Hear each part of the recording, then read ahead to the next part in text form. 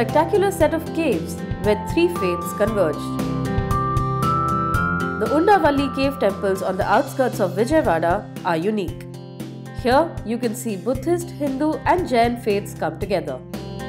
Carved out of a single large sandstone cliff, these caves are truly amazing.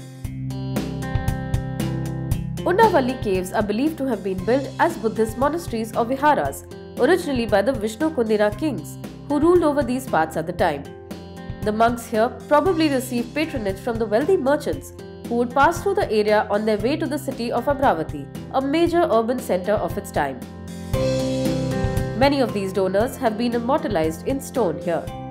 As power moved to the hands of the Chalukyas between the 6th and 8th centuries CE, the Undavalli caves became a center for Jain monks as the patronage shifted. In fact, parts of the caves look strikingly similar to the Udaygiri and Khandagiri caves, 800 kilometers away in present-day Odisha. The last layer of influence on these caves has been the most prominent.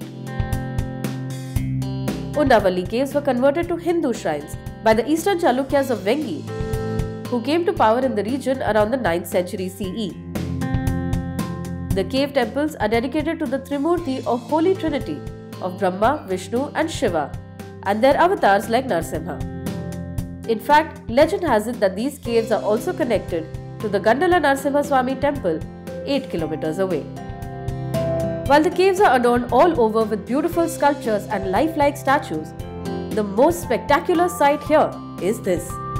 A 5-meter long statue of Vishnu as Padmanabha in a reclining position resting on the Sheesh Nag, all carved out of a single block of granite. Even today, a visit to the Undavalli caves is like flipping through the pages of a book, discovering the history of this part of Andhra Pradesh layer by layer.